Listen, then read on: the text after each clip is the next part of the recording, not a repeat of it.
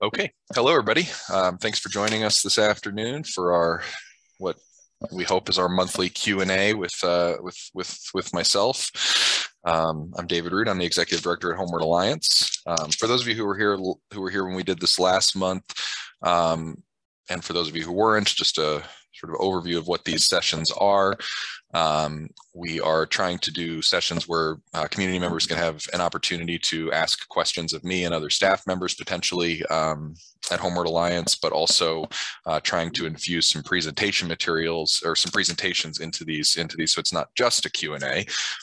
So there will be, or so it's not always just a Q&A. So there will be some months where it is just a Q&A, where it's just me, and I'll have a brief, kind of overview of what's happening with Homeward Alliance and just in general, big picture community updates, those sorts of things. And then there will be other months where we'll have more of a topic that I'll focus on for the beginning of the presentation, and then we'll go into a Q&A. And then other months we'll probably have me and other staff members doing these presentations together. This month it is just going to be me, so you're stuck with me. But in any case, there will be plenty of time for questions after we're done with the presentation section of this. And I would encourage you to just start, if you have questions as we go, just put them in the chat, and we'll make sure they all get addressed. And then when I'm at the end of the at the end of the presentation, feel free to also just unmute yourself and ask any questions that you have. So for today's presentation, we're going to be talking about 5 myths around homelessness. And there are a couple of reasons why we chose this as a presentation topic. One of them is that we, in the, I guess, 14 years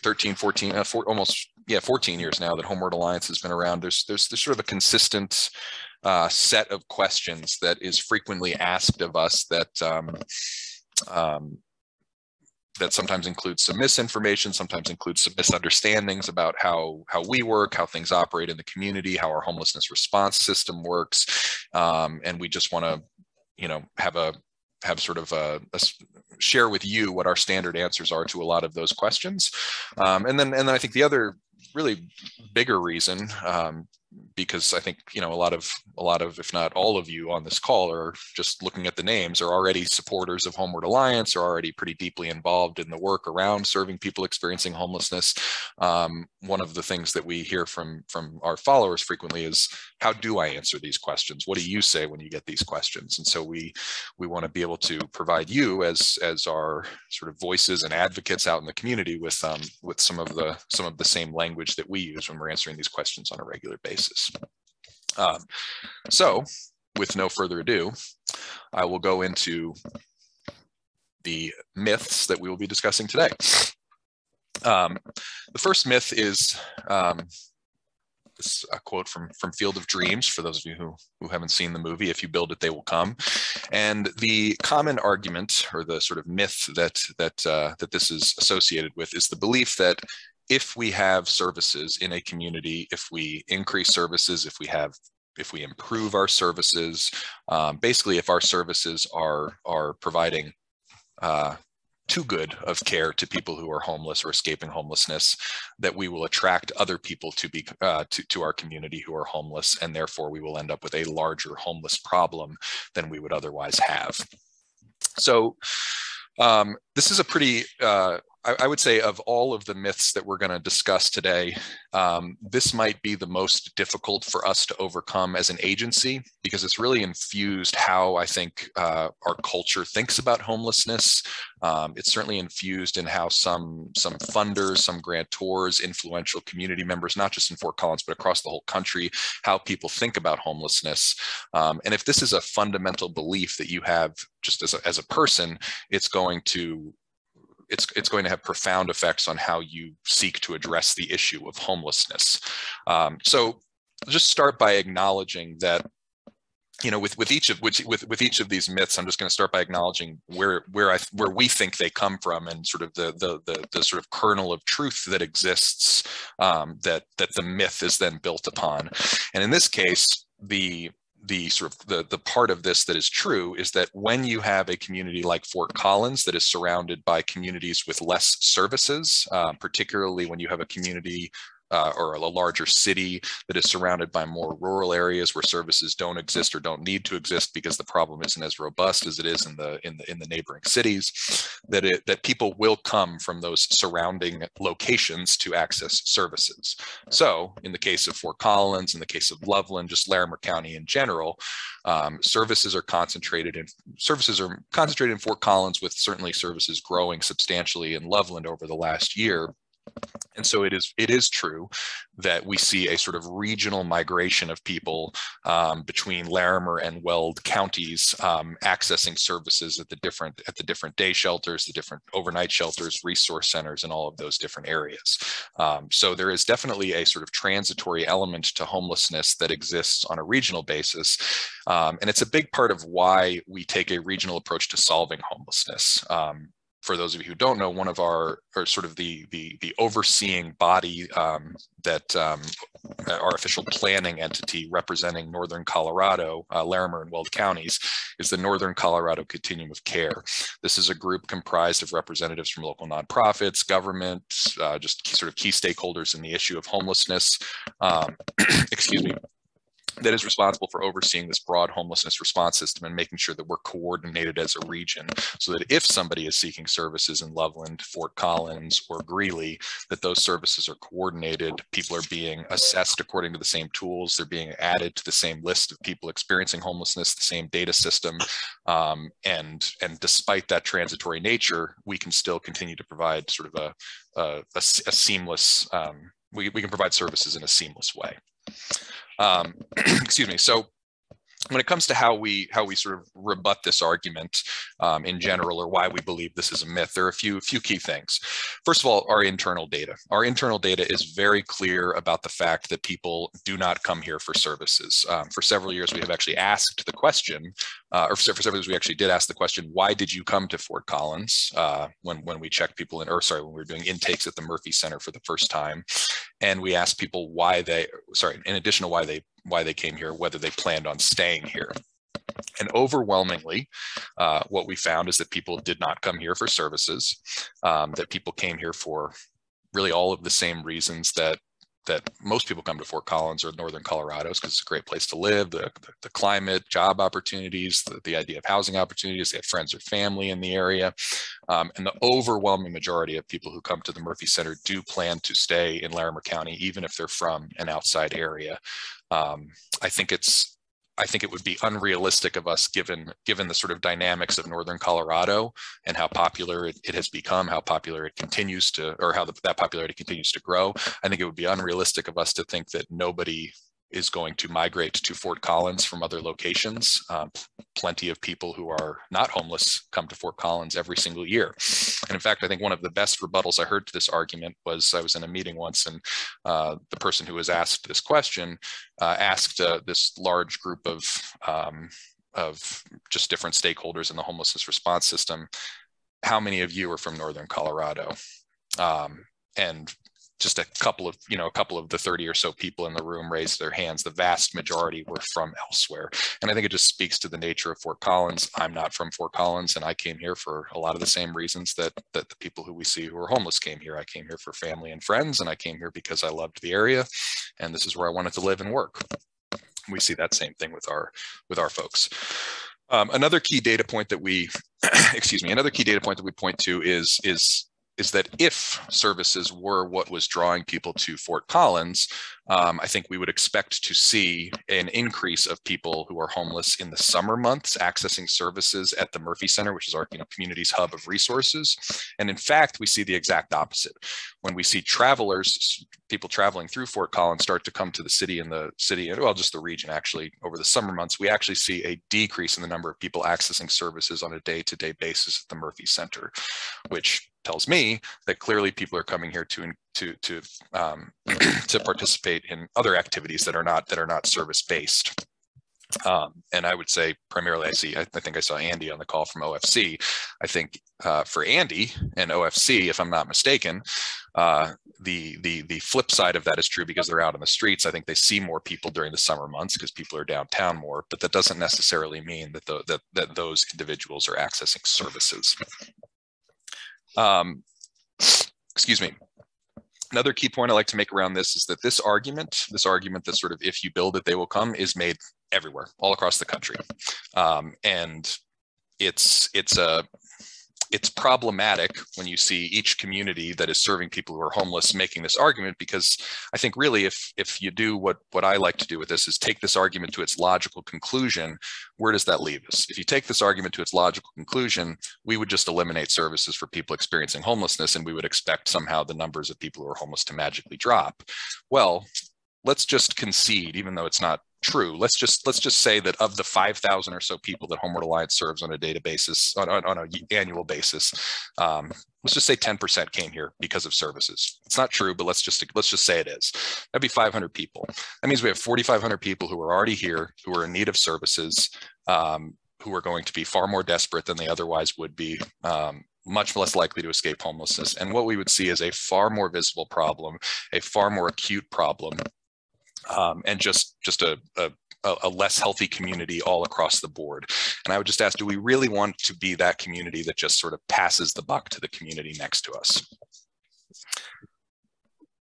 All right, next item, or next myth, people choose homelessness. So this is another one that we hear a lot, and I think the basis for this, I think the basis for this is that a lot of people have heard people say these very words, I'm choosing to be homeless. And so I do want to acknowledge that, of course, there are people who you could go up to and ask, why are you homeless? And they'll say, well, this is my lifestyle, I want to live like this. And I don't want to diminish, with my sort of counter argument here, I don't want to diminish the element of personal choice, and that it is, any individual's choice to live their lives the way that they want to live. However, I think of a quote, and actually Pam reminded me of this quote earlier today from a client who said, after getting housing, he said, I always told people I was homeless because, I always told people I was homeless by choice because I thought that was the only choice I had. And this is the fundamental rebuttal that we use frequently to this argument. The choice that people make to experience homelessness is not a choice so much as it is a forced choice in the context of an impossible situation. And I would challenge everyone on this call to imagine just how awful your life would have to be for you to say, I'm choosing homelessness, and that to be the best choice. The people we serve are often emerging from years, if not generations of trauma. Sitting in the Murphy Center for even 10 minutes and watching 15 people come in, it is not a coincidence that a huge percentage of people who are chronically homeless are suffering from debilitating, disabling conditions, chronic mental health, physical conditions, chronic health conditions, substance use disorders, severe histories of trauma, violence, all sorts of things in their past that have led to this end result of homelessness. That in our mind is not really a choice so much as it is a choice in a context of having no other choices.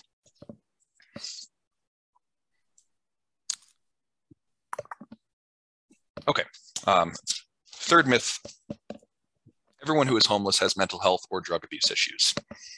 I think when we just sort of for the average person, and I would just acknowledge even for myself, if you were to tell me to close my eyes and imagine a person who is homeless, it's pretty hard to not imagine the sort of stereotype of a person who's experiencing homelessness, being chronically homeless, unkempt, shopping cart, whatever all the sort of stereotypical things that you imagine.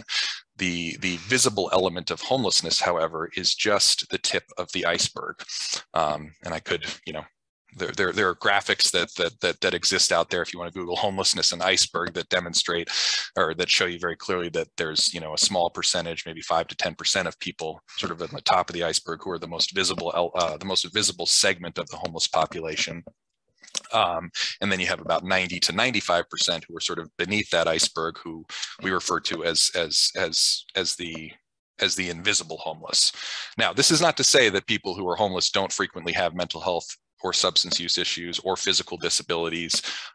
What it is saying, what I am trying to say is that the people who we serve on a day-to-day basis, the sort of regulars at the Murphy Center who come in every day, the people who we work with for years to try to get into housing and then try to help them maintain housing, frequently are chronically homeless, which means that they have been homeless for a year or longer and have a disabling condition, which could be a mental health issue, a substance use issue, or a physical disability. So it is 100% true. 50% of the guests of the Murphy Center last year reported having some form of disabling condition, including 13% who reported having some sort of cognitive disability.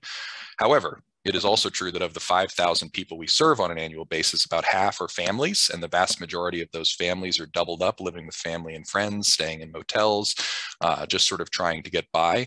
And it is also true that among the 5,000 people we serve on an annual basis, including families and individuals, the majority access services once, twice, maybe 3 times. It is a small minority of people who consume a disproportionate percentage of resources on a daily basis, and that is the segment of the population that is most visible to the community in general. And so we attach the elements of that subset of people experiencing homelessness to the entire population of those who are homeless. Okay.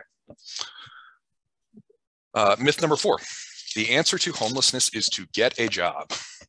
Again, I'll start by acknowledging the sort of reality of this, or the realistic elements of this, which is that for most people, as I just mentioned earlier, we have 5,000 people who are seeking services on a regular basis, and the vast majority of those people require services only once, twice, or 3 times.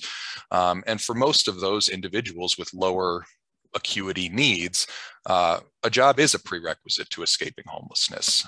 It is, the most likely form of income for most of the people we serve. I believe, actually, when we did a supplemental question to our local point in time count several years ago, which is our local annual census of people experiencing homelessness, I think we found somewhere in the 40 to 50% range of people who were homeless actually reported having a job at the moment that they were surveyed while they were homeless. The simple truth is that in Fort Collins and Larimer County, I should say, the gap between a living wage and sort of the average wage, and particularly among people who are homeless trying to get work, is a chasm. It is a gap that makes it almost impossible for people to escape homelessness by just getting a job. It is much more common that people will need additional assistance beyond that.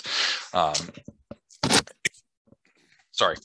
The other element to this that I think is important to talk about, which really leads into the final myth that we're going to discuss, is that it is astronomically more difficult to obtain a job and astronomically more difficult to keep a job when you are experiencing homelessness. For one, there is significant stigma around the issue of homelessness, and I think we have heard loud and clear from clients over the last decade plus that if they go into an interview and they have a large backpack, or there's some sort of obvious indicator that they're experiencing homelessness, that they are treated differently than if the employer assumes that they are not homeless. There's also the reality of trying to keep a job while you're experiencing homelessness. I think actually it's sort of apropos that we're having this conversation on a day when it's snowing for the first time outside all year. Imagine if you had a job and you were experiencing homelessness on a day like today, trying to simultaneously meet your basic needs, that you're clothed warmly enough, that you have the food that you have enough food for the day, that you can get from where you slept last night to where your job is on time, that you can get back to the shelter on time for check-in. Those things are just extremely difficult. And what it means is that there is quite a bit of turnover among the people who we help get jobs. And it's typically over 200 people a year who we help get jobs, but we don't see great retention rates among the people who get jobs who are homeless because of the difficulty of trying to maintain employment while you're homeless. The final myth I want to talk about relates to the last one, which is housing first means free housing for everyone.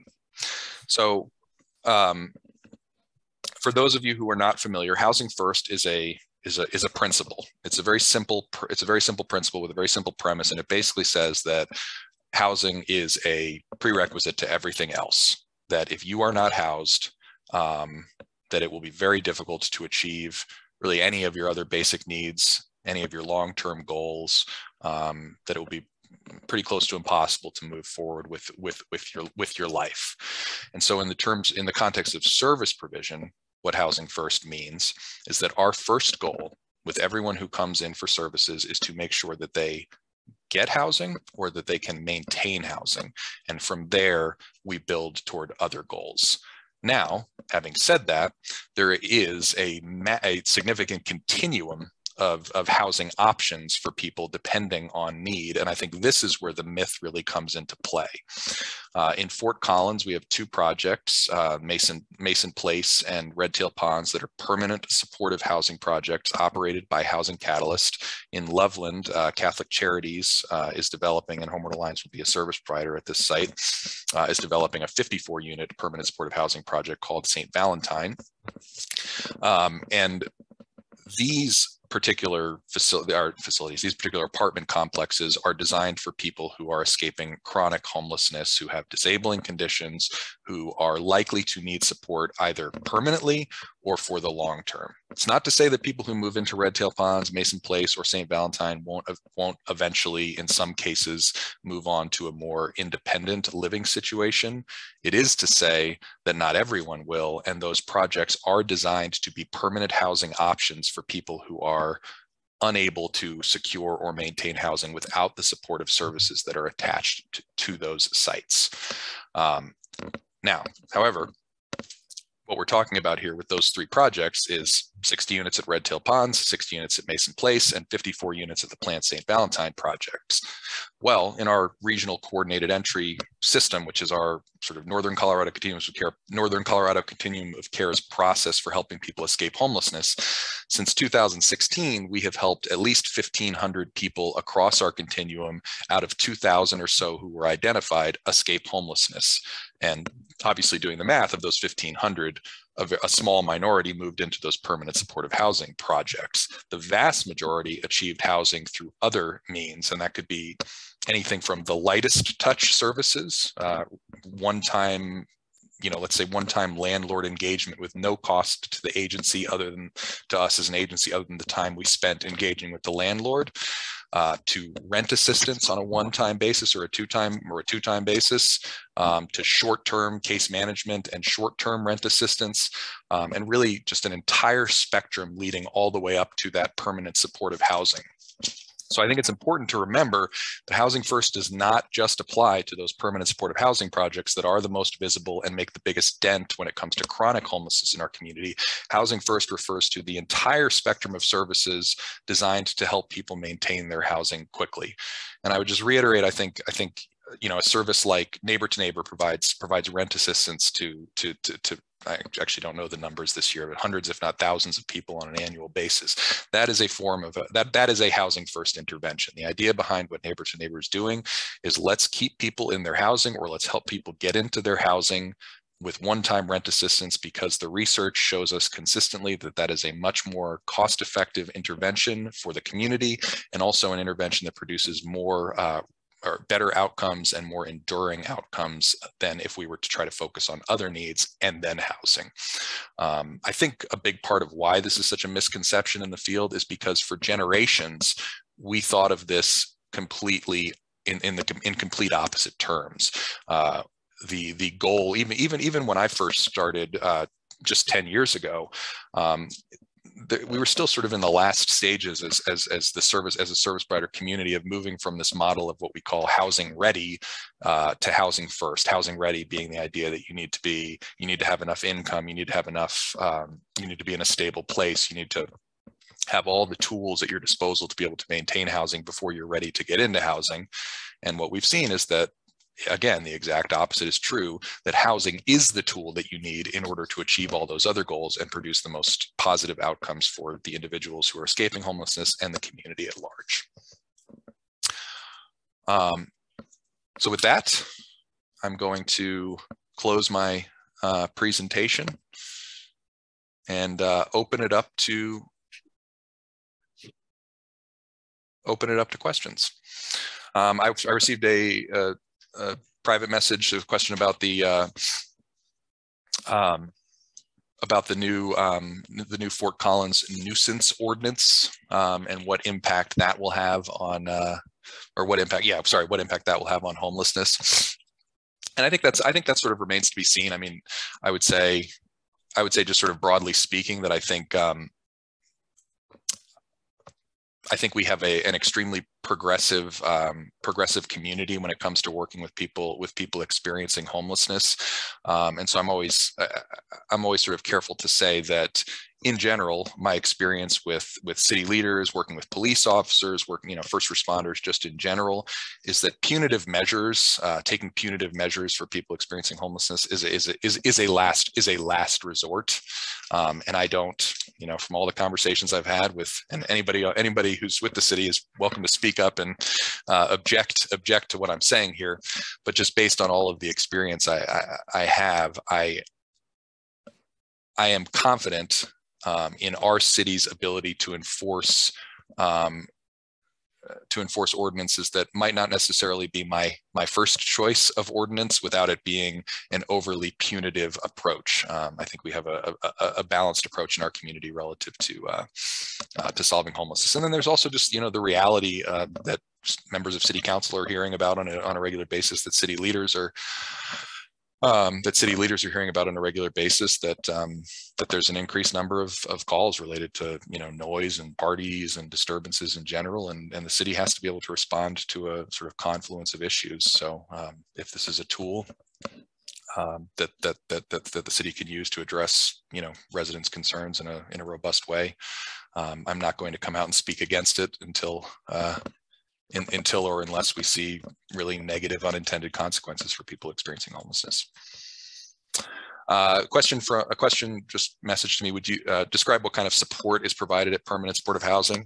That's a great question. So I'll just use Mason Place as an example, because Mason Place is a site where we have two full-time case managers. It's Housing Catalyst property, but we have two case managers there. The supportive services available to residents at Mason Place include our two case managers, a peer specialist from Summit Stone, a peer specialist from Summit Stone, a therapist who is a housing catalyst employee, front desk staff who have significant training in de-escalation and just sort of working on task-oriented services with residents of Mason Place on a day-to-day basis. And then it also involves a lot of sort of ancillary services, different agencies coming. Oh, sorry, I forgot to mention the VA has a case manager at Mason Place. But then it also includes a lot of ancillary services. So trying to, one of our goals for the St. Valentine project in Loveland will be to try to provide more robust wraparound healthcare services to people who are homeless. That's one of the most significant gaps that we've seen over the last several years, really underscored by the pandemic. So yeah, it's the services at a supportive housing project are purposely designed to be flexible because the needs of the people who are at the supportive housing projects are extremely diverse, and so we need to be equipped to work with people with a range of disabilities, from physical disabilities to mental health issues to substance use disorders and sort of everything in between, if not all of those things, combined. Okay, let's see, what am I missing here?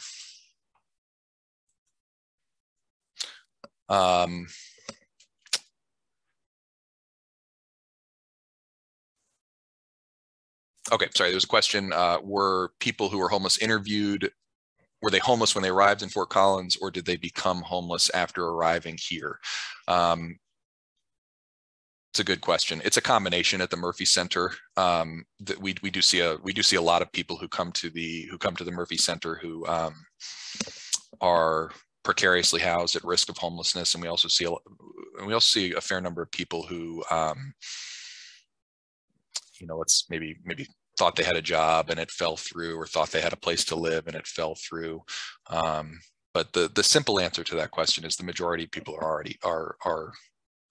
already homeless when they arrive at the Murphy Center. They were not necessarily homeless when they arrived in Fort Collins.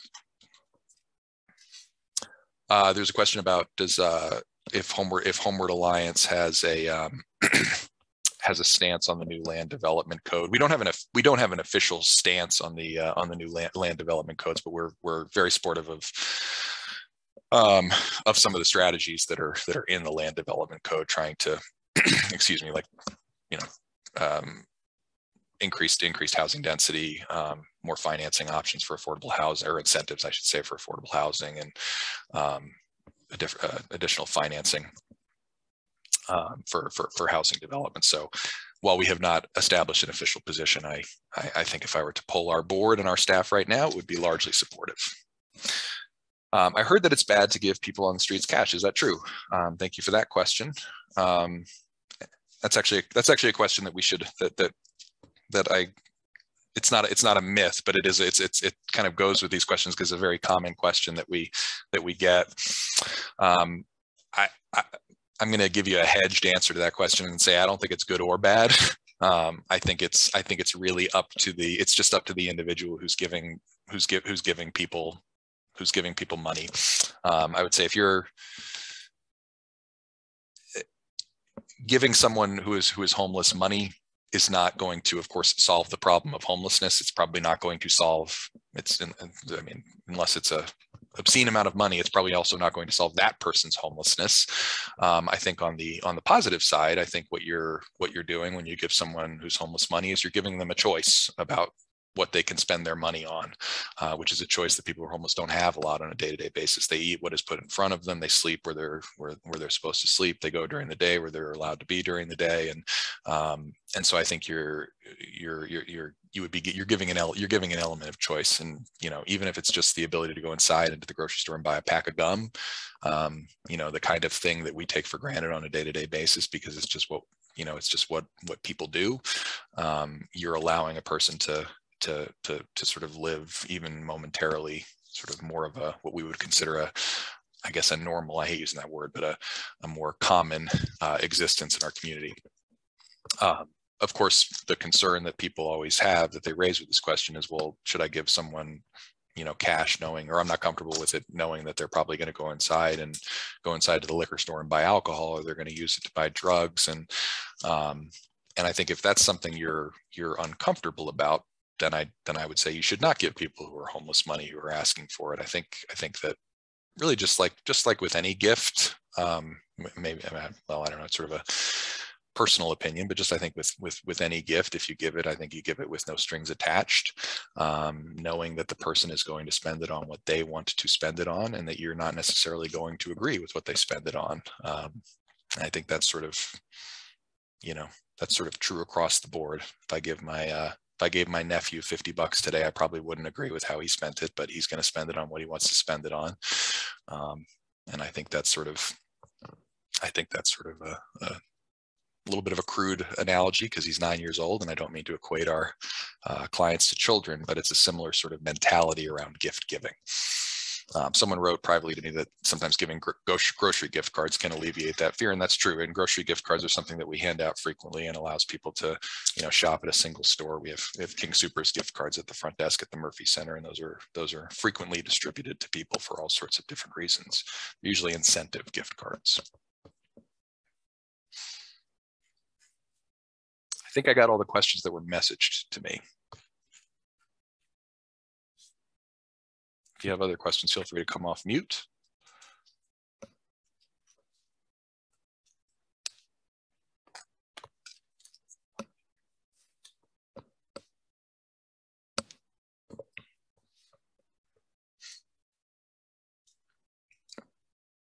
Do I have any staff members who want to add to something I said wrong or correct me on anything?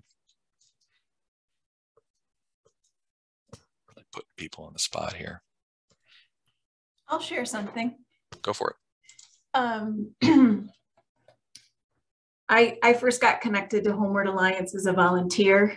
At that time, I was working at the school district, and I had seen a Coloradoan article about One Village, One Family, which was a family services program. And I got to work with a group of people that were helping a homeless family get housing.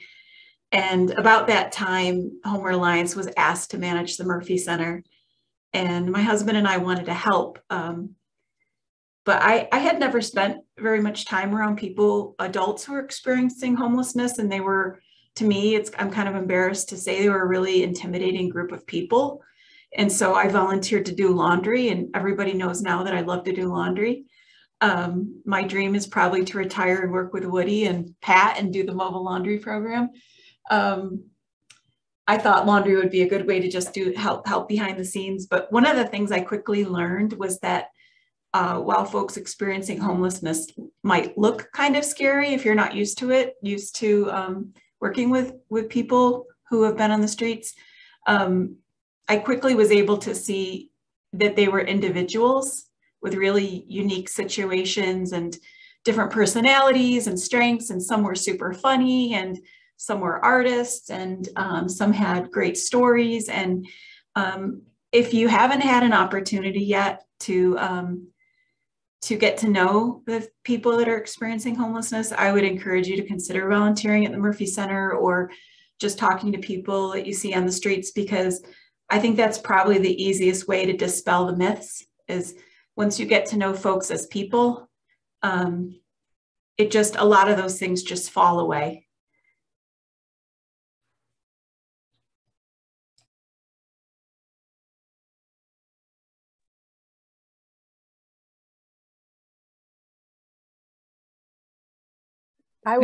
Hello, are you there? Yep, go for it. I just want to concur with what Pam said. I hadn't had a lot of experience with people experiencing homelessness until we started doing the mobile laundry. And I just have thoroughly enjoyed getting to know people at the Loveland Library who come to us on a weekly basis. And like she said, tell us their stories and talk about their community and how they help each other, and give appreciation for the services that they get. And it's just really gratifying. I think one of the sort of eye openers, just in general, is to just sit at the front desk at the Murphy Center, to just sit behind that front desk. And for those Murphy Center staff members who are on this call right now, you've seen me just sort of sitting there observing, just kind of like marveling more, because I just think that our staff across the board have just very difficult jobs and do a great job and do it with just grace and dignity. And but when you sit at the front desk of the Murphy Center, it's hard to come away thinking, oh yeah, the people we just saw are choosing this, or there's an easy answer to this problem, or, yeah, we'll be able to get this person in housing right away.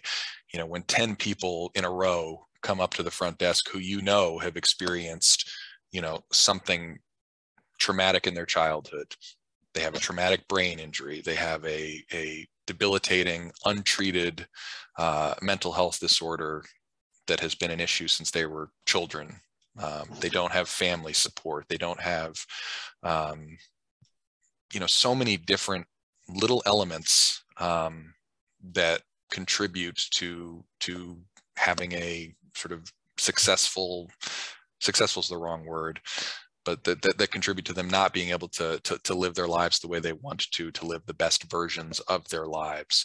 And so I think just sitting there listening to people for a half an hour dispels, for me anyways, just dispels most of the myths that we discussed today. David, can anyone hear me? Yep, we got you. Okay. Yeah, I wanted to second that. I found, working in the garden this summer, I found a lot of times people just really enjoy talking to you and want to tell you their stories, and just the opportunity to be heard. I think as you said, a lot of the things that they go through, standing in line to be on shelter or getting their food or whatever, and it doesn't allow for much time for them to interact. And so I think it's not that they expect you to fix anything, just listening to their stories, they really seem to appreciate that. The other question I had was, is there any information, just because I see this on Nextdoor a lot, about all the bicycle thefts that go on in Fort Collins, and people always want to pin those on homeless people. And I doubt that that is truly the case as much as people, but I don't know if there was any actual data that the police department has done or anything like that. If there are other rings and it's not always homeless people. And well, if there is somebody on the call who has specific data, I'd be interested to hear it, because I have not heard specific data around that. But I mean, there's no doubt, just being at the Murphy Center, that bike theft is an issue. Just among the population we're working with, I would say it probably appears to be a more significant issue than it is, because among those who are stealing or selling stolen bike parts, I think it's a small number of people with a lot of bikes. So if you were to drive by the Murphy Center right now, you might see, actually, if you were to drive down Bristlecone right now, you would see a lot of sort of almost like a chop shop of bike parts. Yeah, the other side of that coin, of course, is that probably no one gets their bikes stolen more than people who are homeless. So I think it's a very small percentage of the population that would or has stolen a bike, and a very large percentage of the population that's probably had their bikes stolen or damaged. I don't know if there's anybody from the city or anywhere that has any data on bike thefts, but one of the things we do is try to encourage people to register their bikes when they can. Of course, we have our bike repair program. So, people, I think, just in general, with their bikes in better shape, are more inclined to be more protective and take better care of their bikes, lock them up, that sort of thing. I think. And shout out to Jay Bishop, who's on this call. He's one of our bike mechanics. Jay, I don't want to put you on the spot. I know if you have any feedback about this question. If not, just you can stay on mute. Calling them out.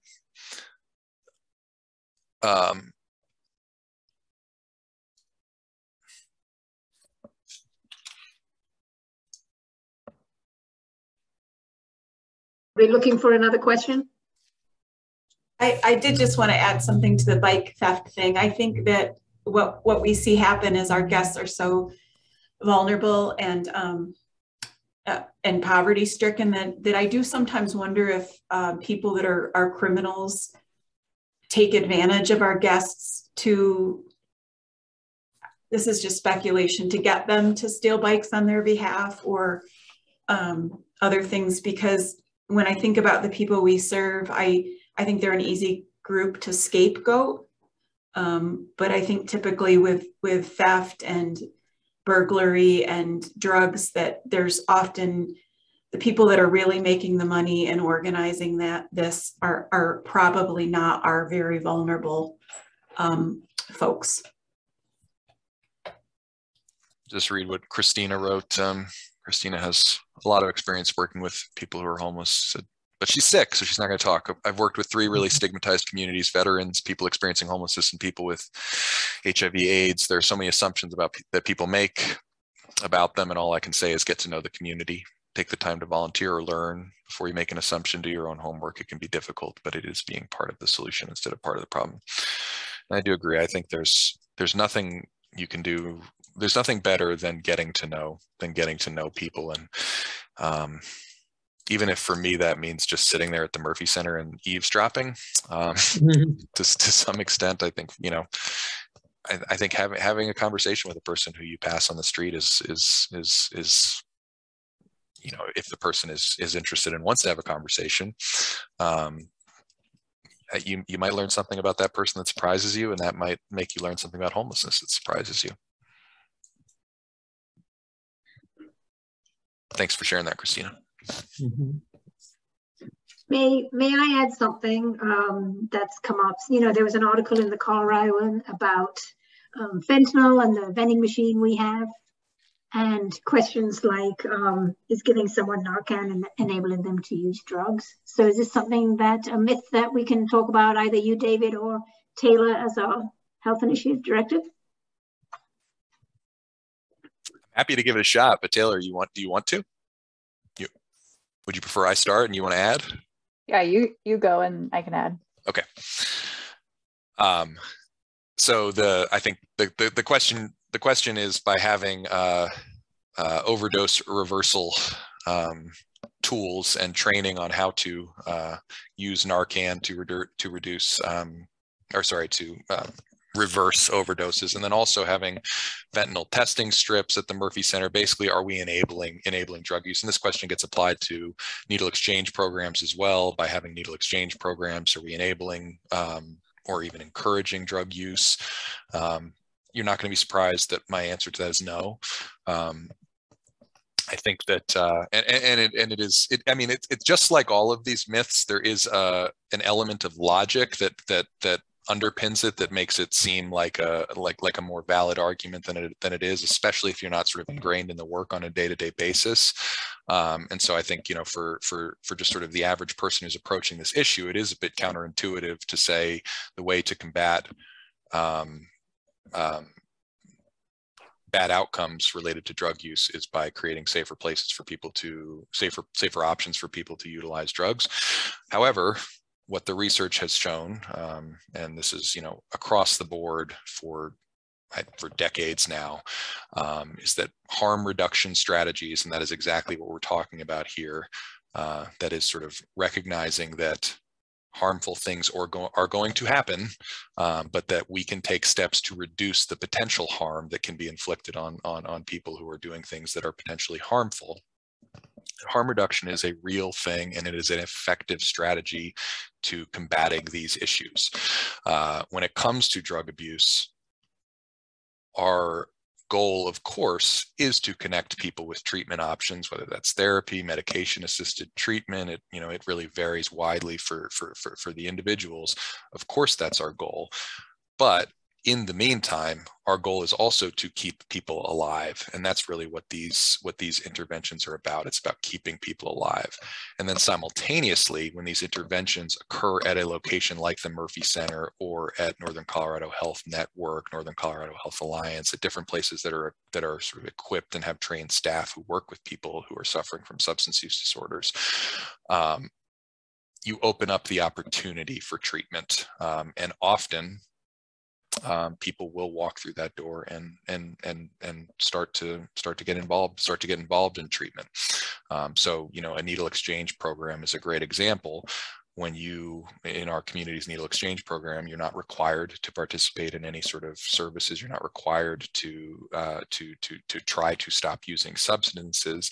But when you are receiving needles, when you're exchanging your used needles, there is always that option of having a conversation with a counselor, of getting involved in treatment services.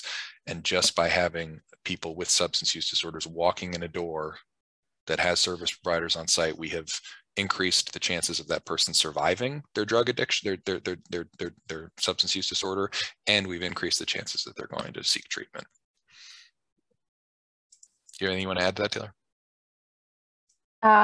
No, I think you covered everything I would say. The only thing I'll add, if anybody's curious about the vending machine that we do have at the Murphy Center, it does have fentanyl test strip kits, naloxone, Narcan overdose prevention kits. There's menstruation kits, and then some regular hygiene kits as well. And that's just to really help with sort of protecting the anonymity of the people who are accessing that vending machine. And I also want to make it clear that that vending machine is accessible to anybody in the community. So you don't have to be a guest of the Murphy Center or literally experiencing homelessness to come in and access that machine. So if you are just a concerned community member and you want to be able to have Narcan on your person in case there was an emergency that came up, we welcome you to come access that from our facility. I didn't hear if you mentioned, are there pregnancy test kits included in that? That's a good question. I don't believe that those are included in those. Just wondering if there might be a need for that, but just something to think about. Yeah, it's a good question. Mm-hmm. When I've given tours at the Murphy Center, people have shared that like they have Narcan for like their elderly relatives who may be on opioids, because sometimes you can forget and take too many, or folks who have recovered or in recovery feel an obligation to carry it because they said it saved their life and they want to make sure that they can save someone else's. So I think that those are good reasons. Others, parents of teenagers sometimes do stupid things, and certainly you don't want their punishment for doing something to be death. And so it's not a bad tool to have in your household for lots of reasons, right? I also wanted to add that Jay's not able to come off mute, but to Bridget's question about the bikes. So just as a reminder, Jay's on our bike repair team. He said that typically the people that come to our bike repair program at the Murphy Center have a bike that they either bought for very cheap or they salvaged from the trash. Typically those bikes show signs of being ridden a lot, sometimes in unsafe state of repairs, and are the only means of transportation they own. So it sounds like the people that are getting bike repairs aren't riding high-end bikes. So maybe that's a piece of the puzzle. Mm-hmm. Thanks. Christina mentioned she carries it all the time, have used it, very easy to use. You have had the misfortune of having to use it, but you've saved lives with it. So it's I carry it as well. I've never actually had to use it, but I carry it with me all the time as well. There's a question if the Murphy Center has an AA program, and I'll just broaden that to say that the Murphy Center has a lot of substance use treatment programs or substance use treatment options. So typically, if someone typically if someone is presenting with a substance use disorder, they will we'll try to engage them with Summit Stone Health Partners, our community mental health agency, or our case managers if they're not interested in connecting with Summit Stone or other agencies' case managers. A goal is always to connect people to treatment options, and that could be a variety of things. Some people do good. We don't have AA meetings at the actual Murphy Center, but there are AA meetings all around the community, I think every day. And so if that's what people want as their option for treatment, that's where we'll refer them. We also do a lot of referrals to medication-assisted treatment at Front Range Clinic, therapeutic treatments via Summit Stone and other agencies. And so it's just sort of broader than just AA, but the short answer is we have a lot of options for people who are seeking treatment.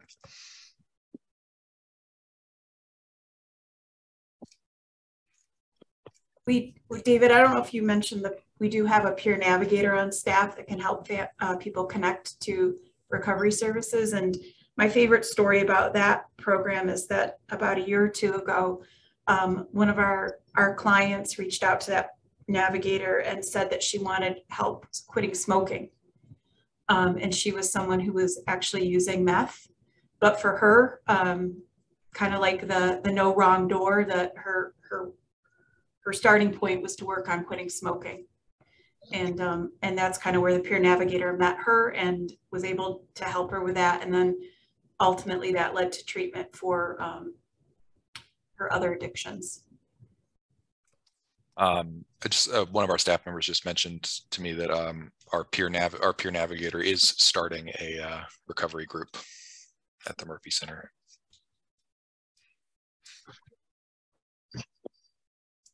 Well, we are running short on time. I guess are there any other burning questions from folks?